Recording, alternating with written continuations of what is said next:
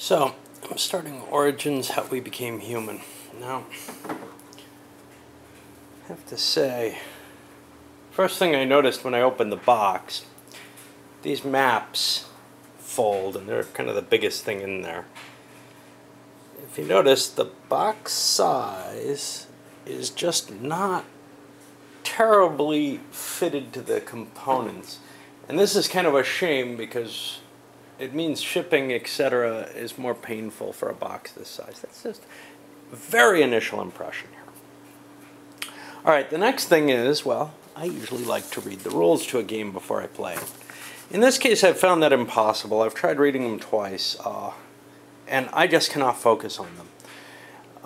This has to be the worst case for... So,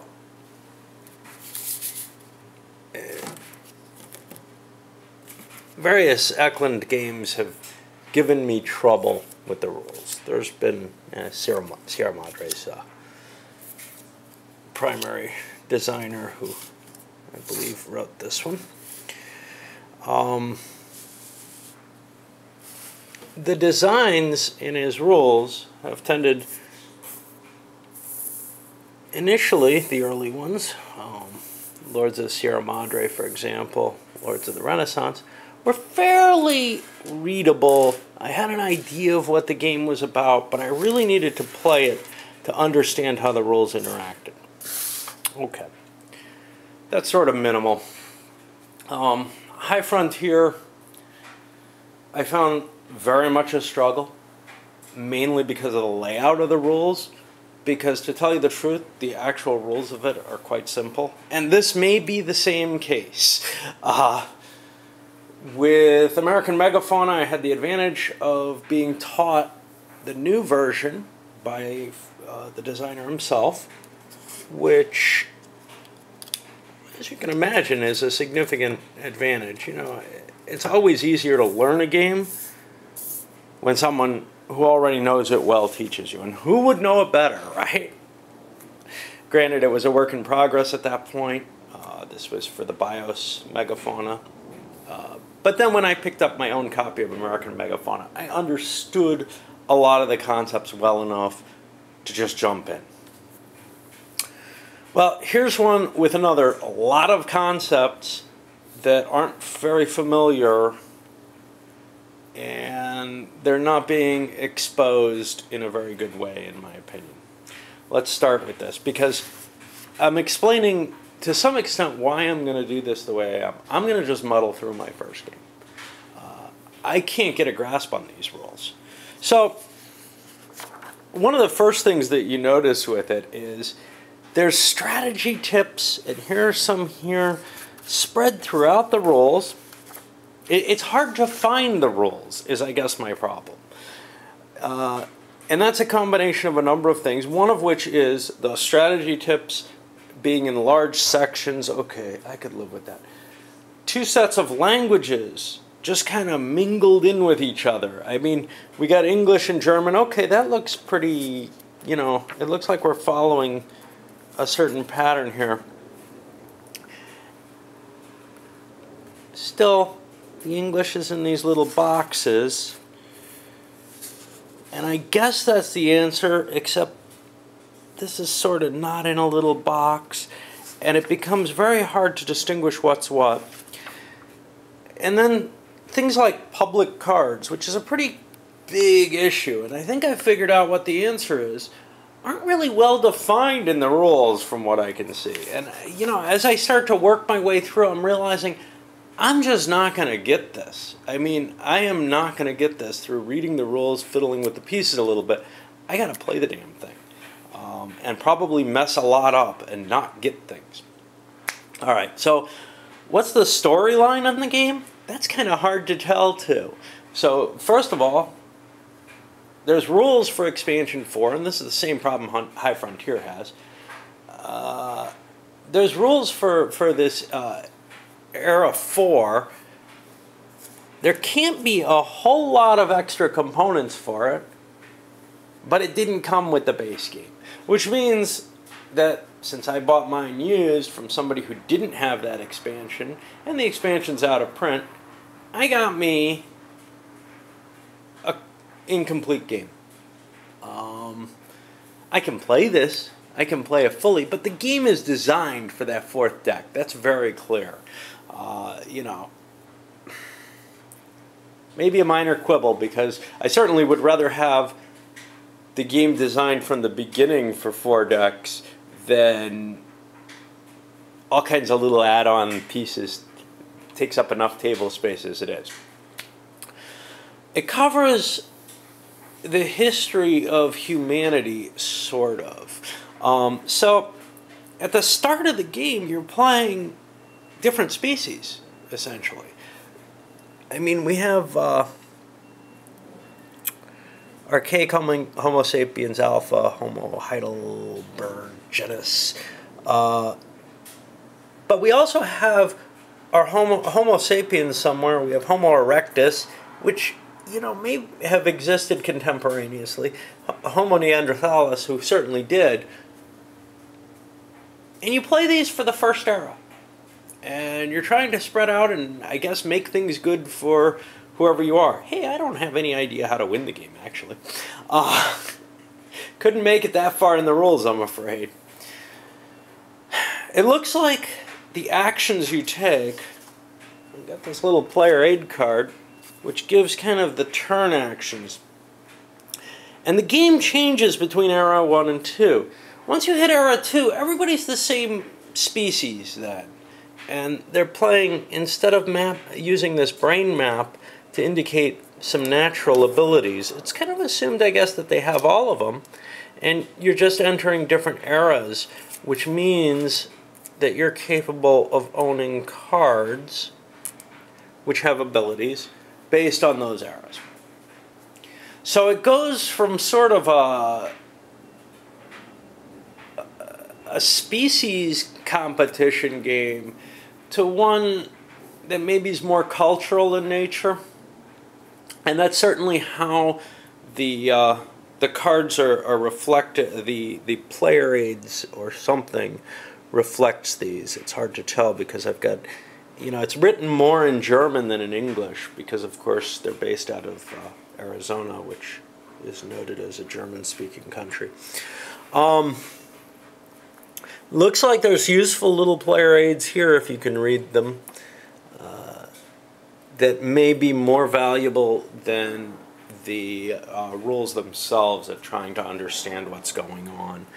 Over here we have different technologies that affect different aspects of the game, and these rise and fall apparently through the cards and maybe some other mechanisms. It's hard to get a grasp on the game when you can't read the rules, right? Okay. And then there's all these nice little pictures to tell you what different things are. There's things, though, that aren't well defined to me. So if most words I'm able to figure out what the word means and what the effect might be. So things like encephalization, yeah, okay, whatever. What that says is that you lose the brain unit on that instinct, which I think is a good thing, because I think that means you gain the instinct. Maybe it's the opposite, I'm not sure. But it's got something to do with the head, right? You know?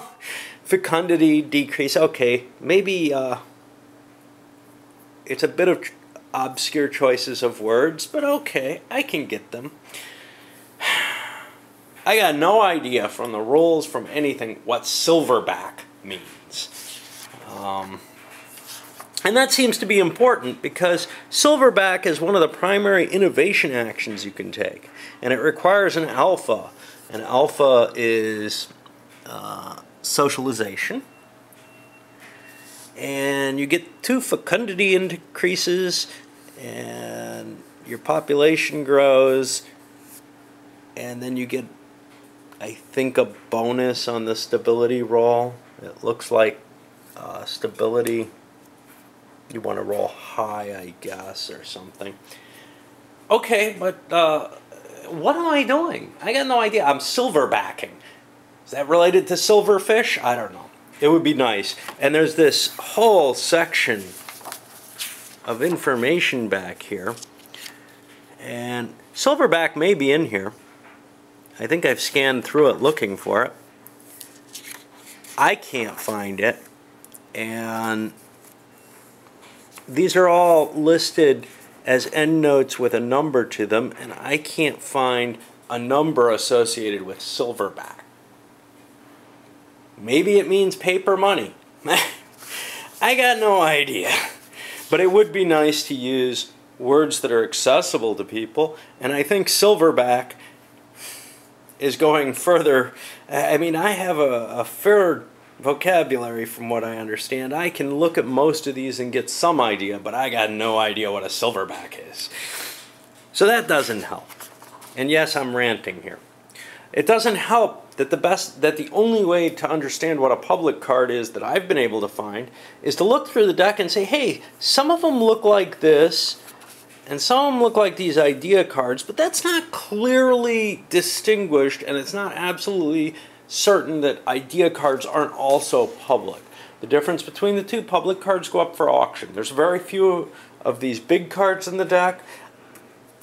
They seem more likely, like they have these catastrophes on them, so they make more sense to me. Alright. Well, I've babbled a lot without saying much about the game, which is fair because I don't know much about the game. What do you do in a turn? Well, you're allowed to do innovation actions equal to your innovation number. How do you get your innovation number? Damned if I know. We'll find out as we go forward, I guess. There are additional requirements on these, however. So, for example, Silverback is very clearly marked. You need an alpha. Okay. Lexicalization. You need an exclamation point. And you can look on here to see what those are. That's language for the exclamation point. Alpha with socialization. Okay, cool. Some of these give you cards. Imitator allows you to ransack people's discard piles. Everybody has their own discard pile, even though we have a shared draw deck. Okay. I'm not sure what gets things discarded, but okay. Something gives you cards, though. Ah, yes, novel behavior. You're allowed to draw a new card with that. And that's in Era 1. There's probably something similar in Era 2 and later to allow you to get cards. Again, the rules do not make it clear. Here's the game, now here's the specifics, or anything along those lines. And they're so muddled with other stuff that you leave someone like me, and maybe there's people who can figure this out quicker, but someone like me is left with, I got no idea. Now, I am determined enough, because I've enjoyed Sierra Madre games enough, to push through it. But if you don't want to make that effort, I wouldn't get this unless you got somebody who already knows it teaching you it. And then you get to see the game and say, do I want to learn this? Okay. So some of the cards will have catastrophes, and if you draw one of them, you turn it up and you take care of the catastrophe, and that could change these cards, although that also is not terribly well explained anywhere. It doesn't really come into play until here, and then they got this kind of nice grayscale thing to explain what the colors on here mean, and you got to kind of use a little bit of deduction to figure that out. It's not impossible, but I'll probably screw it up. Then you must, each player gets their own turn. Now that's a little different from some Eklund games. So you do all of these actions on your own turn. Then you have to play cards down to your hand sides. Public cards you must reveal and they go up for auction. I'm not sure. You're auctioning by spending elders, and you do an elder expenditure. And that's explained somewhere. Kinda. Maybe. There we go. And I guess you're bidding elders to move down. And some of the cards have little bonuses which indicate something. Useful, huh? And administration adds one to stability roll. Well,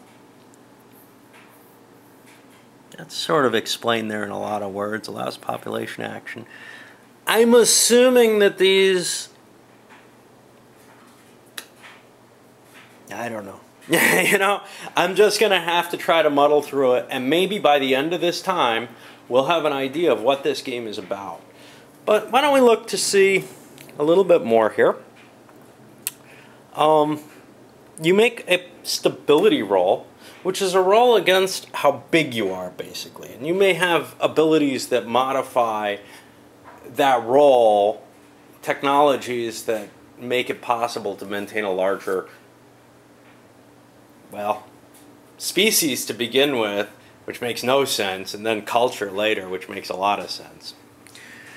Sort of. Except because large cultures could actually spread out without one ruling population, and they don't really require a lot of stability for that, I don't think. But, okay. Population actions, well, another series of actions you're allowed to do, and you're allowed to do them equal to the your population number and however many elders you want to expend, I guess. Okay?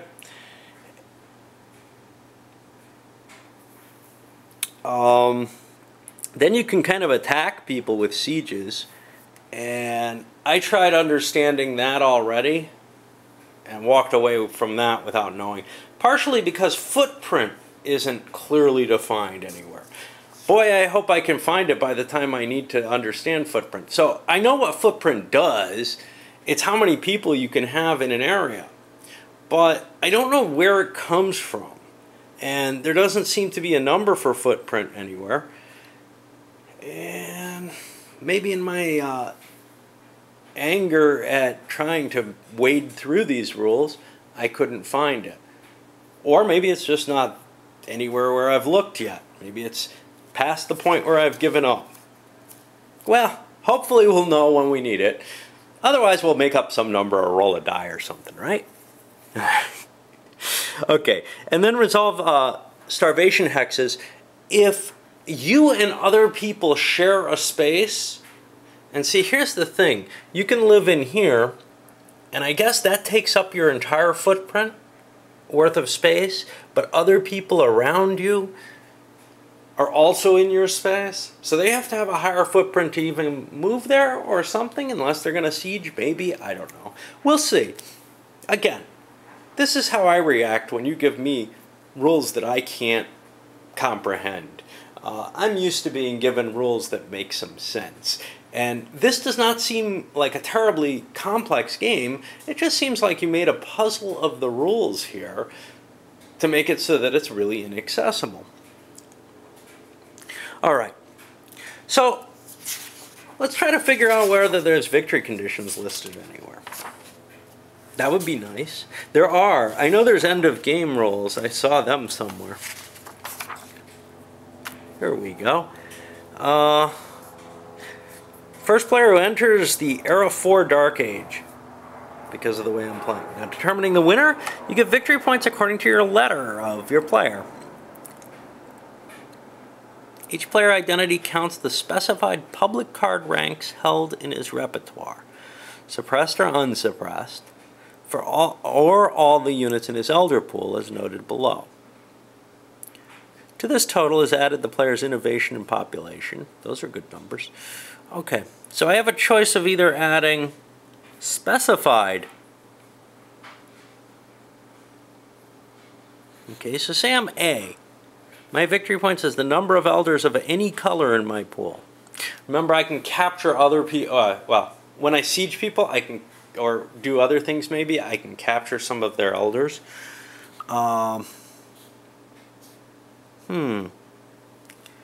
What is the specified public card ranks? I bet it's the symbols being listed here. So here we have administration and information. However many of those I have, that could be my victory points, or it could be the number of elders of any color in my pool. One or the other, I think, is what they're trying to say with this. They've given an example. Player N has 2 units in the elder pool and several public. If I was the kind of person who liked examples, maybe that would help. But I like my rules to actually make sense to begin with. Player N has 2 units in his or her elder pool and several public cards, 2 of which are culture. One with 1 star and the other with 3 stars. Okay, so 2 units in the elder pool. that's 2 elders, or one with 1 star, that's 1, and the other with 3, so that's 4. 5, 6, 7, 8. So I'm coming to either 8 or 6, but definitely not 10. It sounds like they're adding everything here.